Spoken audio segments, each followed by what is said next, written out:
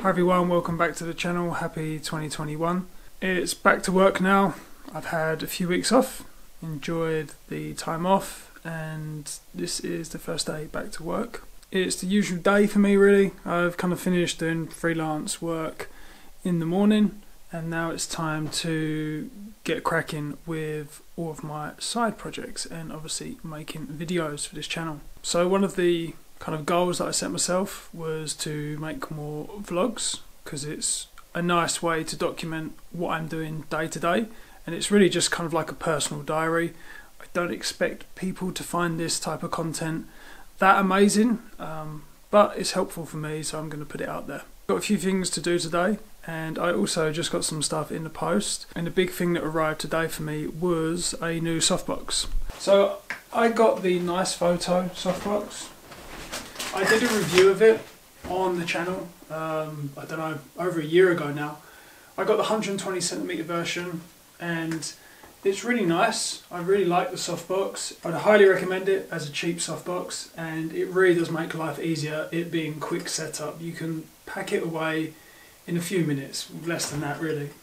Now when I first bought the softbox, this room was primarily used for YouTube videos, and I could have my really big one, the 120cm, this huge thing here, and it fit in my room okay. It was a little bit big for such a small room, but I could make do with it. As time has gone by, this room has kind of progressed into a design studio, a print studio. I really don't have that much space in here anymore, and the 120cm version is getting a bit cumbersome. It really does take up a large portion of the room. So what I've done is I've gone ahead and bought the 90cm version. It's much smaller, it really does make a big difference. Obviously it's not going to cast as nice of a light, but I don't think it's really going to be noticed in my YouTube videos. They're not kind of, you know, cinematic masterpieces, so it doesn't really bother me, and honestly I just want something that's smaller and takes up less space. Now I want to show you the size difference. So I'm not even sure if I can fit this in, but you can see the difference, kind of. You can see the difference in size. So I'm going to be keeping this one, and I'm probably going to sell this one on eBay. It's a shame because it's very nice. It's a very nice light box. See, I can't even put it anywhere now that I've opened it up for the video. Here's another thing I received as well. This is the Type 1 magazine. This is a new biannual publication dedicated to typography. Really nice typographic work. I love this kind of stuff. And some stuff to read about it as well. It goes over some topics, talking about social responsibility, forms and space and explorations with someone. Issue 2 is actually already out. I backed this on Kickstarter when it first got released. This is issue 1. And yeah, highly recommend it. It's a nice read. Something else that came in the post actually was a new dust mask. This is the 7502. I did have the, I guess it's disposable because you can't reuse the filters on it. That's what I previously had. I had it for literally like 5 years, and I guess it was time to replace it. They say that it's time to replace it when it's difficult to breathe through it, and honestly I never found it difficult to breathe through, but yeah, 5 years is probably time to replace it. So I got one of these ones. These are cool because you can replace the filters on it, and you can put whatever ones you want. Now 3M do an absolute boatload of filters, and it's very confusing to find out what one you need. But I've gone with the 6059 filter, which is organic vapors, which is good for paints. So if ever I'm working with paints or solvents or anything like that. That's what I've got on here. And then just on top of them is a P3 dust filter. So that will be good when I'm doing, you know, CNC and I want to filter out all of the wood dust in the room. I've tried this on and it fits really nicely. It's very, very comfortable, and it takes up less space on the face as well, which means I can get my glasses on a little bit easier. It's nice that you don't have to, you know, throw away the whole entire mask just to replace the filters like with other ones. I love the fact that you can just replace these. It's really, really important. I would highly recommend investing in a good dust mask, because you see people just using kind of like, you know, the disposable ones that you see lots of people wearing at the moment during COVID when they're working with wood and dust.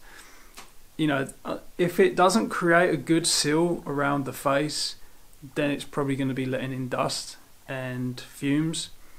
So it's really important to make sure that you've got a good seal. And actually, whenever I'm kind of working with dust or vapors, I always make sure I have a shave, because I read that even if you do have, you know, stubble or a beard, then that obviously doesn't create a good seal. But if you're clean shaven and you put some, you know, if you just put some like oil on your face, it creates a really nice seal around your face with the dust mask. So even little things like that, I know that's, you know, probably been a little bit over paranoid, but if you're going to be doing this for the rest of your life, you're going to be working around dust and fumes, it can all add up, and in my opinion, it's not really worth the risk. So this was, I think this was £33 for just a silicone mask, just this 7502. The organic vapor filters and the dust filters were an extra 35 as well. So yeah, altogether like £60–70 is quite expensive, but you can't really put a price on your health. So another thing I think I'm going to add to my list to do in 2021 is to finally fix this screen print setup. I built this thing out of wood as just a temporary setup to hold these A2 sized screens, and I've kind of just worked around it, and most of the screens I use are A2, so it's not really too much of a problem. But with things like this where I just want to do a test print, I could easily use a smaller screen. I can't use it because obviously this is a fixed width. Now the reason why I've built this thing is because if you just screw this into the clamps at the back here, then it means that you're leaning over the table too much, and I found that I was just getting pretty bad backache from constantly leaning over to reach when I'm pulling the screen.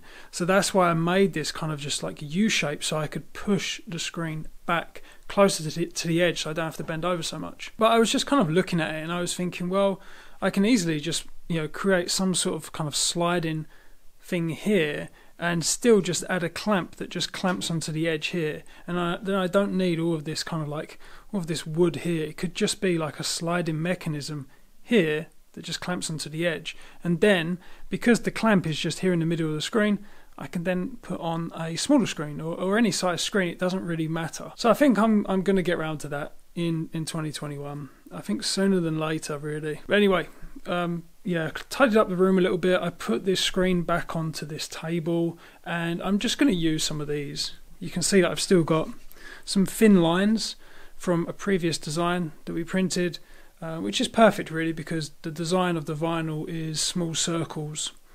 So I just want to see what a small thin line is going to look like on the craft brown paper. So we'll just print some different fluorescent colours and see what they look like.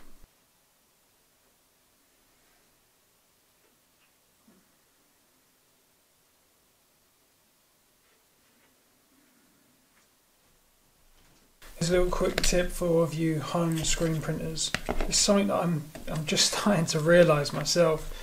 You do not need such big paint containers like this. Well, unless you're doing like 1,000 copies of something, you'll never need this amount of ink filled up to the top. I always make the same mistake whenever I'm starting a print project, is that I'll make up like a big batch of the colour that I want, and then I'll end up using probably like a quarter of it, and then I'm stuck with that colour in that pot until I use it all up, which is, you know, obviously not going to be for probably many years. No need to buy such big pots. You can get away with tiny little yogurt pots, that's fine. And yeah, don't make up a lot of ink, because it goes a long way with screen printing, especially when you're using finer meshes and not much ink is actually going through the mesh onto the paper.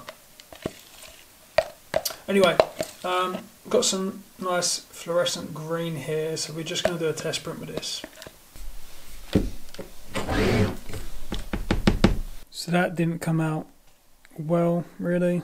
I think maybe if I used a coarser mesh, maybe you'd put down a little bit more ink. I don't think green is really going to work, regardless. You can see a little snippet of the design here, so the light grey circles in the background are the ones that are going to be the fluorescent colour. I think that none of these fluorescent colours are really going to come out very well on this kind of like craft brown paper. I think I might just have to go ahead and use white. But we'll do some more colours and see what we get. So we've done the main fluorescents, green, orange, and I think this is pink. Pink obviously definitely stands out the most. I think green, maybe it would work if I laid down a little bit more. None of them really kind of have that pop. The orange does have a little bit of a nice fluorescent touch when it catches the light. I would say that the red stands out the most, but it doesn't have that kind of like fluorescent pop. Still tempted to go with orange. It does stand out quite well in some places. You can't really see it in the camera that well, but it does have a nice kind of like fluorescent look to it. So I think the next thing to do is to actually make up the design, burn it onto a screen, and actually do some real test prints, because I think it could work. I think maybe one of these colours would work, and we're going to use a much coarser mesh. So these test prints we've just done, this is a 90T mesh frame. I've got a 65T mesh, which is obviously coarser, so it should lay down a little bit more ink. So that's what we're going to be doing today then. We're going to coat the screen and we will expose the artwork.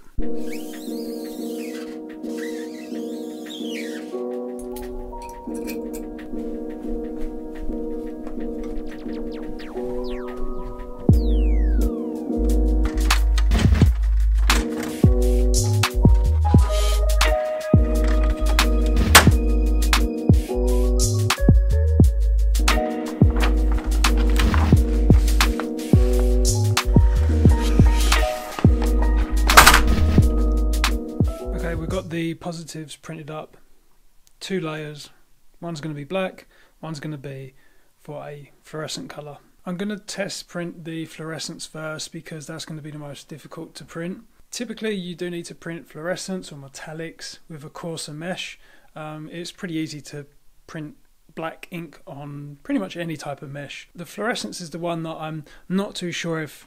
I think these lines, the stroke weight isn't thick enough really to print it with fluorescence, so it might need some tweaking, but we'll give it a go and we'll see what it looks like.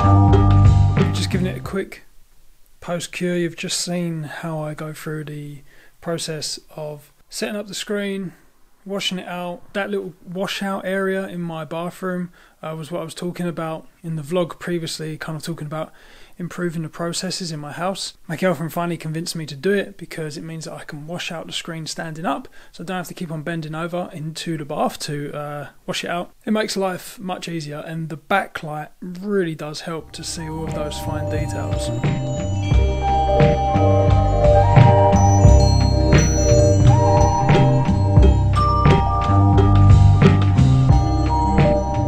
I've done 2 quick test prints, one on white and one on the craft brown, which is what I did intend to use. So these bigger ones, they've kind of come out okay. The smaller ones are I mean, you can just about see them. I'm either going to have to tweak the design or I'm going to have to move away from this kind of like craft brown paper. The white stands out, obviously, much nicer. It's got the pop to it. If you lay down a decent amount of the fluorescent orange on this craft, it will stand out. But I don't really want to tweak the design too much. I don't think, regardless of what I do, something this kind of size, so small, it's not really going to work. I reached the end of what I can do with the screen printing. I'm going to have to order another screen in that mesh size because I've got 2 layers and I can only fit 1 layer on 1 screen. So save me having to clean the screen each time and print another design. I'm going to get another screen so I can just kind of swap the screens over. I think it'll be easier. So I've got to wait for that to be delivered. I'm also going to be experimenting with some UV varnish, which is going to be really interesting. I've never done anything like this, but I don't know if you've seen kind of like spot varnish being used on printed like business cards, and you sometimes see it on like high quality magazines and things like that. I've always wanted to kind of try it out. I'm going to buy some UV varnish that I can screen print, and I can use my UV exposure unit to cure it. So I'm really looking forward to that. I'm going to order it all in one go so I save on the shipping. I don't know if you've realised, but this is kind of how it goes with what I do on the channel and my side projects. I've always got like 3, 4, maybe 5 projects on the go at the same time, because I've discovered that I would come across like a roadblock.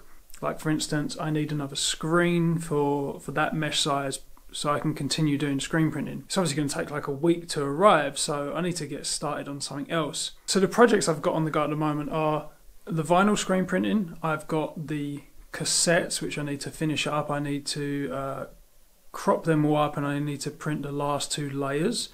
I've also got the proofing press, which you saw in the previous vlog. I need to finish up testing that and making the video for that. And then I've also got a few other little videos that I'm going to be working on. And yeah, so pretty busy. Obviously on top of that, I've got my other channel to run, and I've got freelance stuff. So I'm always pretty busy. I kind of like it this way, to be honest with you. There's never really a day where I don't have anything to do, which is nice. Anyway, let's get started.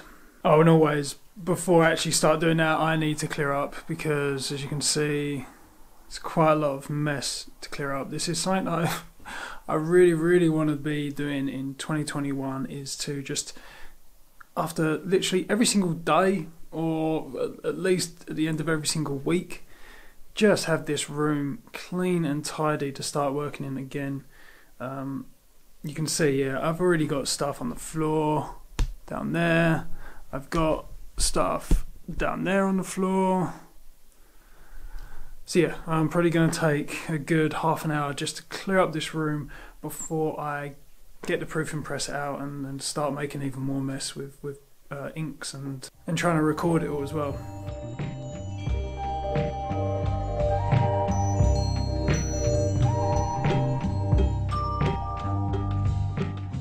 This morning I've just been doing some kind of like product photos, but yeah, I'm really happy with these, how they come out. A making of video will be up on the channel, so you can check that out. You can see how I screen printed it. It's like 8 layers, and then I used my Cameo 4 to cut out different crops of the artwork. I've already had a few people pre-order the album as well, so I'm really happy with that. It's Monday today, so on my other channel I do a bi-weekly, which I think means every single 2 weeks, not twice a week. I do a live DJ set. I stream it on Facebook, Twitch and YouTube. And I've just finished uploading it and doing the video for it and all of that stuff. Now for most of the day I've been in this room trying to get a thumbnail for the next video, which is going to be the proofing press, which you can see I've just got down here. So I've actually got this table, this screen printing table. I'm actually sitting on it right now, but it can handle my weight, thankfully. Yeah, I've got it in the middle of the room. This is like the first time in ages that I've had the room set up kind of like how I originally had it, which was for YouTube, where I've got enough space to put lights either side of my table. Usually this screen printing table is just kind of like in the corner of my room where I do obviously screen printing. So I've managed to get the thumbnail. I managed to take some pictures of it. Now for the rest of the day I've got to pack. I've got to finish up the artwork for Natural Expressions number 5.